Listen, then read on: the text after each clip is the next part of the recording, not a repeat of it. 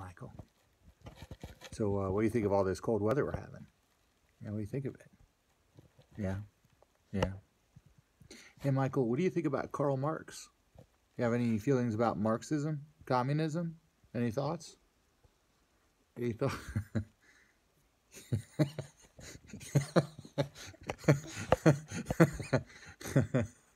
Yep.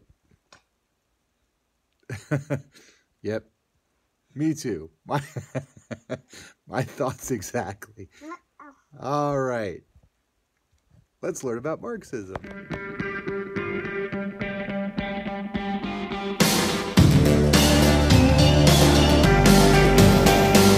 All right, enough with the Depeche Mode, and let's learn a little something about Karl Marx and Marxism or communism. Hey, let me just, before I start off here, differentiate between these two words, Marxism and communism. Karl Marx is considered to be one of the creators of communism. Hey, the other guy is this guy, Friedrich Engels, both these guys with pretty impressive beards, both of these guys German. Communism is the political and economic theory developed by Marx and Engels.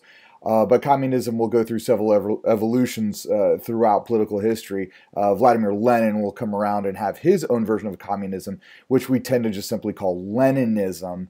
But the original form of communism is also called Marxism. So hopefully that clears things up there. Hey, so there's Karl Marx and Friedrich Engels. These two guys in the middle of the 19th century are the co-creators of the political and economic theory of communism. Friedrich Engels spent a lot of time in England, in London in particular, where he spent time with the utopian socialists like Robert Owens, being very influenced by them. Friedrich Engels wrote his own communist theories and his own communist works, but Karl Marx's are the ones that are the most famous, and so those are the ones that we focus on. Friedrich Engels was very influenced by the utopian socialist. Karl Marx, very influenced by this historical philosopher. We remember him, Georg Wilhelm Friedrich Hegel, who developed his theory of the historical dialectic, in which he saw each generation rebelling against the generation before, and the following generation synthesizes the two previous generations. And what we have with a Hegelian historical dialectic is a movement throughout history, a positive movement throughout history. To be a Hegelian in the early 19th century meant that you were a liberal. You believed that history was moving forward. You believed that people were becoming increasingly more free. So you didn't trust Metternich and the Concert of Europe because you didn't think once the genie of freedom had been released that you could ever stuff that genie back in the bottle. History is constantly moving forward. So Hegel, if you remember, believed that history was moving forward because of God, that a spirit, or as he called it in his native German, a Geist, was moving history. This God was the one who's propelling history. Whereas Karl Marx doesn't believe that. Karl Marx, although born into a Jewish family, was himself an atheist, and he did not believe that there was a God that was moving history, or a spirit, or a Geist. Instead, the way he looked at history and how he takes Hegel's idea and applies it is he gets rid of the spirit, he gets rid of the Geist, and he focuses on strictly materialism. All there is on earth is simply stuff. There's just stuff. There's stuff that can be possessed. There's property. So Karl Marx gets rid of this historical dialectic and instead refines it to a material dialectic. So the way Marx looks at history is there's human beings, and human beings throughout history have competed with each other to control and have stuff. There's competition for property, and it's this competition for property which moves history. So human beings in competition with each other. It is worth noting that Karl Marx was influenced in part a little bit by Charles Darwin. And these two guys present the two most important philosophies of the mid-19th century, Marxism and Darwin's theory of evolution.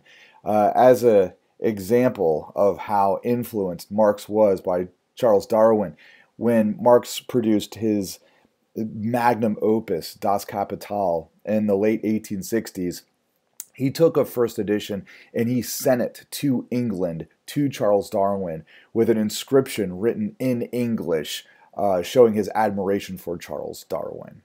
So, Marx. Let's look at how Marx looks at the evolution of history throughout all humankind and where he sees history going, and of course that will lead to his theory of communism. So, human beings throughout history, where did it all begin?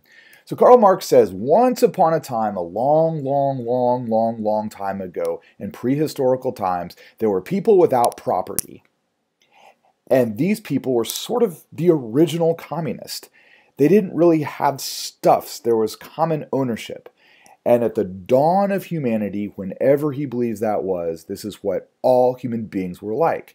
And it's sort of hard to argue against this. At some point in time in history, there was no property, there was no money, there was no government. We were essentially entirely free, and we lived in small communities.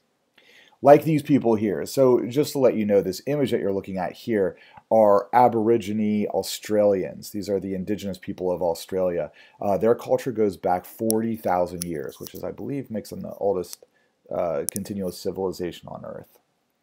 So then what happens? Well, at some point in time in history, greed had to happen to some people. Not obviously everybody, but some communities developed greed. At some point in time, somebody wanted to have more than others. Somebody wanted to control other people. So we have kings emerge, an aristocratic class, or something like this. But with some communities, greed emerges. And one way you can understand Karl Marx's philosophy is just identifying greed as something that's purely bad, purely evil, and creates destruction in societies and throughout Earth.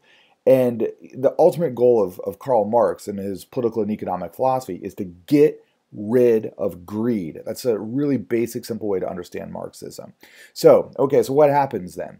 In a society where somebody gets greedy, wants to have more property, more wealth or something than others, however that had evolved, you create a structure in society. And Karl Marx uses these terms. He says, in all societies, there's those that have stuff, and we're going to call them the haves. And then there are those that don't have as much as the haves, and those are the have-nots. This seems like these terms seem very oversimplified, but these are actually the terms that Karl Marx used. There are the haves, and there are the have-nots. Now, throughout different period of time in history, the haves and the have-nots were different people. We identified them differently. So throughout most of European history, we've talked about the aristocracy, and I guess we could clump royalty in with them. There's the aristocracy, those were the haves. Those were the people who controlled property, and usually lots of property, lots of wealth. And then there were those that worked for the aristocracy, that sort of were serfs or tenants on the land at some point in time. And these were, of course, the peasants. So there's the structure of society. It's an economic and social structure. There's those with land, power, property, the haves, which are the aristocracy, and there's those without this stuff, and those are the peasants. And then at some point in time, a revolution comes along. The peasants have had enough, and they finally decide that they're going to rise up against their aristocratic masters. And usually something desperate happens. The peasants grow increasingly impoverished, and they become increasingly desperate, so they decide to rise up.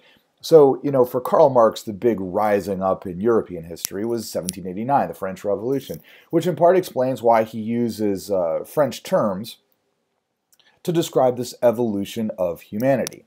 So once the peasants rise up and we have a democratic revolution, woohoo, where the aristocracy is gone. I mean, we can think about our own country's history. In the United States, we don't have aristocratic titles anymore. It was part of our revolution in the 1770s. We got rid of dukes and earls and counts, as well as kings and queens.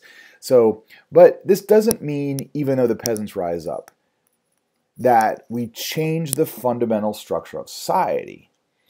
What happens in the early 19th century then, according to Karl Marx, once you get rid of this traditional structure of society, of aristocracy and peasants, is sort of the same thing with new names. You've got now the bourgeoisie and the proletariat. The bourgeoisie, and this is the product of democracy and of free trade and of what Karl Marx called capitalism. You've got those that have money and have jobs where they can make money and control other people, and then there's the proletariat, those that work for them. So these are the two terms that Karl Marx uses. You got the bourgeoisie. Now, according to Karl Marx, the bourgeoisie are the people who, and these are his terms, control the means of production. So these are the people who control the wealth, control the property, and control the jobs. And then there's the proletariat. Now, here's a fancy, funky word that Karl Marx uses to control the proletariat and what they do. Karl Marx identifies all human beings as homo fabers. Homo fabers is a word which means one who makes. Now, when we think of human beings, we call them homo sapiens, which means one who thinks. But Karl Marx says the thinking part is not the essential ingredient of being a human being. It's production. It's production. And understanding human beings as people or things who produce helps us to understand how the bourgeoisie are ripping off the proletariat. So let's use these two stereotypes, which are honestly the stereotypes that pop into my mind when I think about Marxism, communism. So on the top there, you've got these two businessmen, these two guys wearing their suits, and what are they doing? Well, they're buying and selling things, they're controlling property, they're controlling the jobs. They're not actually really physically doing anything other than controlling and managing the property. These individuals, according to Karl Marx, would control the means of production. But then let's look at the humble manual laborer, the construction worker below. There's the guy who's actually doing things. There's the homo faber, the one who makes. Now, for Karl Marx, this was a very emotional thing for the construction worker on the bottom. Imagine your family decides that they want to create a new kitchen, something like that. They want to put in a new kitchen. They want to redo their kitchen. Well, your family then, if they've got the money and the capital to have a new kitchen built in their house, that means they control the means of production. And they're going to hire people to come in and make the kitchen. But the actual making is a very intimate thing if part of our essence of being a human being is production. So, here come these construction workers in, these designers and these other manual laborers who come in and, they rip everything out and they install your new sink and your new granite countertops and the new light installations and the cabinets that they made. They install all this, but then they have to leave it and they get paid. I don't know, they probably would say, I don't get paid enough for this great craftsmanship.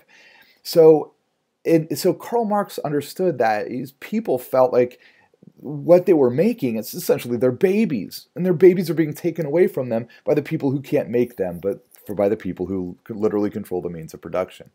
So hopefully I'm not going into too much depth, but here with this idea, and hopefully you're following along. But this is what Karl Marx saw as essentially starting, in part, the revolution, that the people who are actually making this stuff don't actually get to enjoy the fruits of their labors. All right, so moving on. How Karl Marx then saw the evolution of society then is with the bourgeoisie. The bourgeoisie would become fewer and fewer. There would be fewer individuals who would control the incredible amount of wealth and incredible amount of property. These would be the Carnegies and the Rockefellers. These would be the individuals with a lot of wealth and a lot of money. And then the proletariat class he views as growing in greater and greater and greater numbers until it creates a desperate situation where the majority of people are living in poverty and there's a handful of people who are protecting their wealth uncaring to the masses. Now, for Marx, this is what's going to create the revolution. What you need to think about is this how society evolves? When you have a capitalist society, will the number of bourgeoisie, the upper bourgeoisie, shrink and shrink and shrink, and the number of proletariat grow and grow and grow? Is this how history will evolve till it reaches fever pitch and the proletariat rise up in revolution to kill the few bourgeoisie and redistribute their wealth? Is this how history will evolve? And Marxists themselves look at this and struggle, especially in the late 19th century. They would argue about, is this how history is evolving, or are we creating what we Americans would call a middle class? And that it's not just a few bourgeoisie and a whole lot of proletariat, but there's actually a significant middle class that's being created out of a free market capitalist democratic system. Well, Karl Marx predicted that no, the proletariat class would grow, they'd become incredibly desperate, and eventually they would rise up and we'd have a revolution of the proletariat. So what's this mean? It means that the proletariat get together, the bourgeoisie have the guns, but the proletariat have the numbers, they rise up, they kill the bourgeoisie, they confiscate all their property, and they begin the process of redistributing wealth and property. According to Karl Marx, when's this going to happen? Well, soon. He saw the mid and late 19th century as a time of incredible desperation, incredible poverty. He thought it was just inevitable. People are going to rise up. And where is it going to happen? Well, he predicted England. Why England? Well, because England was the most industrialized society, with their huge booming cities of Manchester, Leeds, Bristol, Newcastle. He's like, the poor people there, they're eventually going to rise up. Okay, so the proletariat rise up, they kill the rich people, they confiscate their wealth. What happens next? All right, so communism doesn't happen automatically. There's sort of a first stage of communism, and it's called socialism. So what is socialism? So Karl Marx predicted that during the revolution, the proletariat would rise up and they would confiscate all the property. And then essentially all the property would belong commonly to all people. So, but of course, that means that the government or the state is controlling all the property, whereas the people are controlling the state. So you have a government, you have an economy, you have money, but the government controls everything. It's worth noting that Marx drew a lot from Rousseau's concept of the general will, when he talks really in very, very general terms, just like Rousseau only wrote in very general terms, about a government representing the will of the people and the government using the property and the wealth of a country as the people would want them to do so. So what's this mean in terms of, practically, how does this work out? Well, let's take the example of your car and your home. If there was a communist revolution, you would not actually own your home or your car anymore. Those things would be the possession of the state. That way you can't be super rich and go have, your multiple homes in Vail and in Naples and in Los Angeles or wherever else you want all these homes. And you're not going to have Ferraris and Lamborghinis and all that while other people starve. That's just not fair. Greed is evil, according to Karl Marx. So the way we eliminate that is the government controls everything. And then the government would give you a home or a car based upon your need. So how much do you need? What do you need? The government will determine this. And of course, the government is supposed to represent the general will of the entire society. All right. The government will also give you a job, and they will give you a job based upon your ability.